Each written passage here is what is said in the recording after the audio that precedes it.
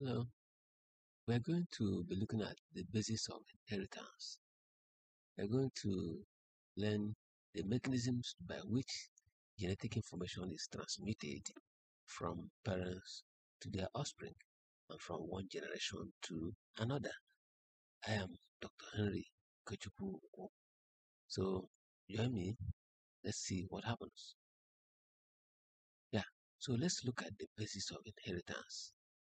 So we're going to look at the cell and inheritance. What role does a cell play in inheritance? All right. Yes.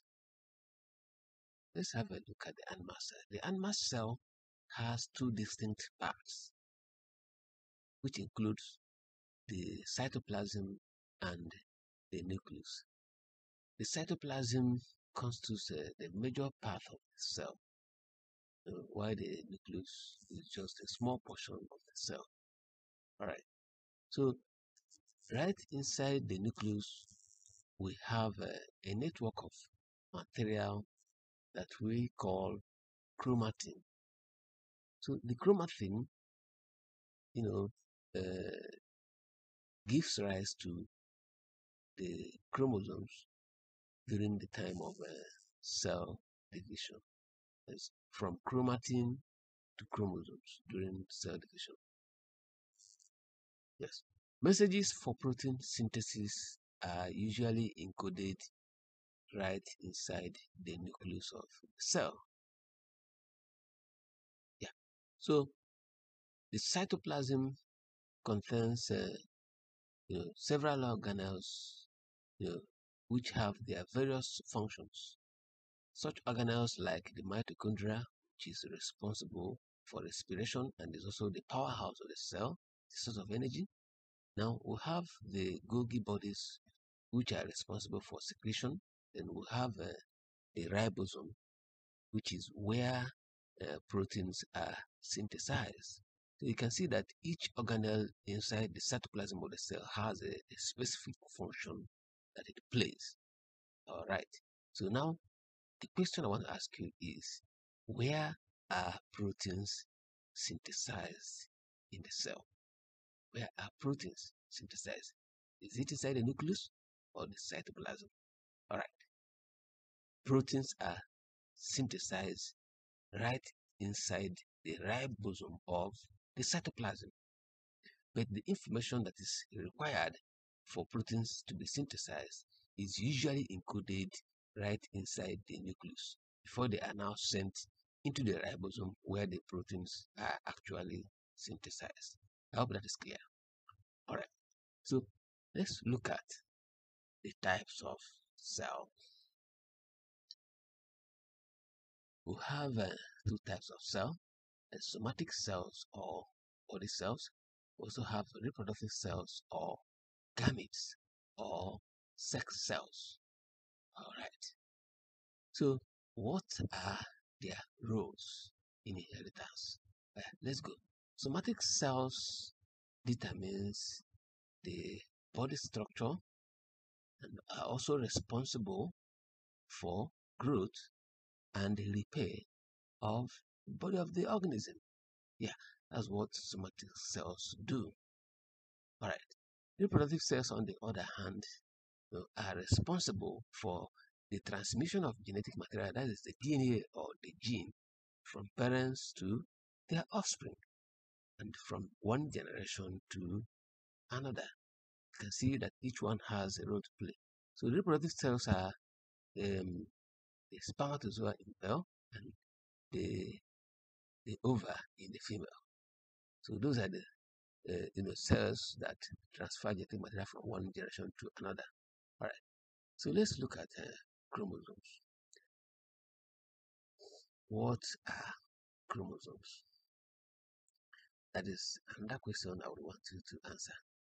What are chromosomes and what is the function? What is their role? What role do chromosomes play? All right. Before we answer that question, so I want us to look at farm animal species like cattle. You know, cattle is a large ruminant. Because of its big size, it has billions of cells which you can see through the microscope. Assuming a cell is taken and it's opened, and you look inside a cell, what are you going to see?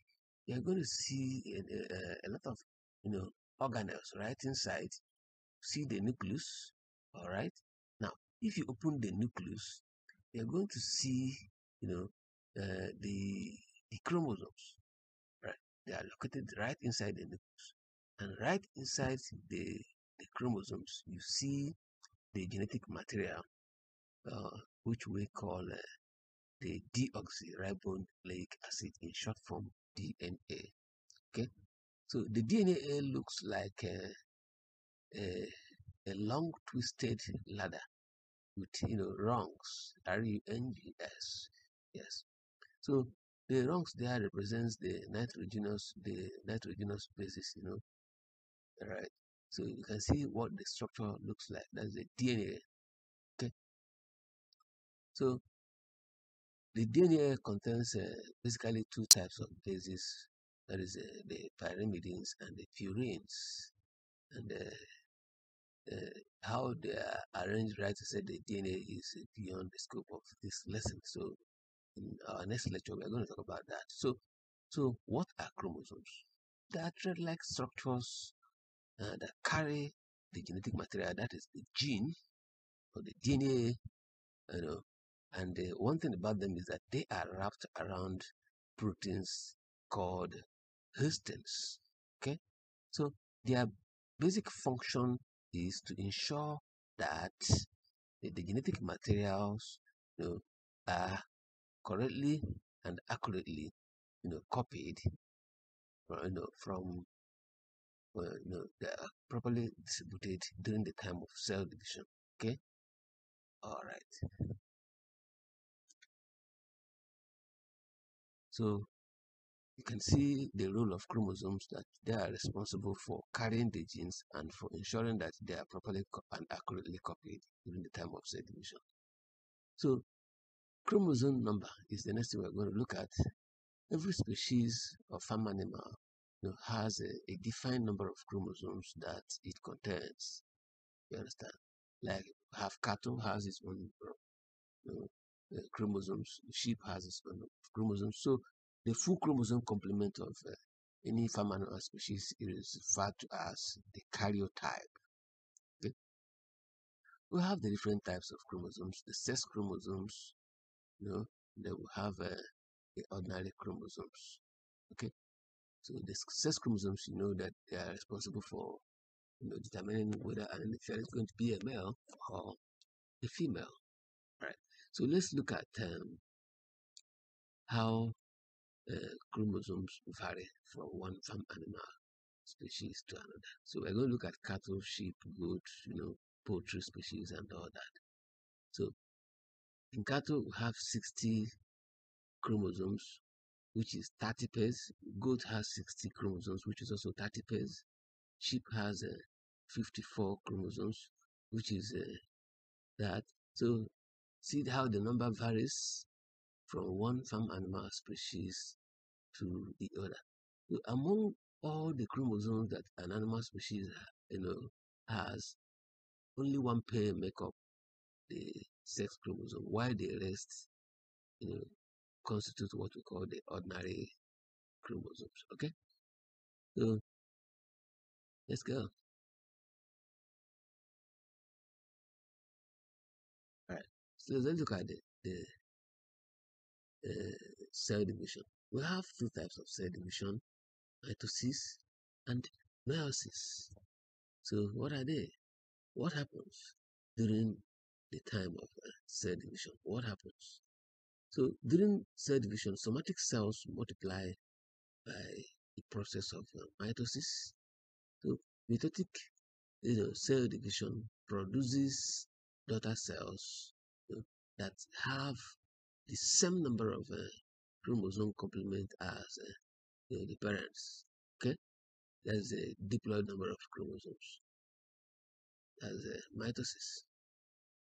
But on the other hand, reproductive cells, undergo what we call meiotic cell division or meiosis to produce gametes with half the full chromosome complement. That is haploid number of chromosomes of that organism. All right. So the diploid state is normally restored during the time of fertilization. That is when the sperm cell and the ovum fuse together. You now have a full diploid state restored. All right. So in summary, what we've talked about, what have you learned? So the basis of inheritance is the genetic material found in the cell. Chromosomes are the carriers of the genetic material from one generation to another. The chromosome complements of a species is referred to as karyotype. Right? So the number of chromosomes vary from one species to another. Okay? So finally, among the full chromosome complements of a particular species, only one pair of chromosomes make up what we call the sex chromosome, while the rest are autosomes or ordinary chromosomes. I believe you have learned the basis of inheritance. You have learned the role that cells play in inheritance. Thank you so much. God bless you.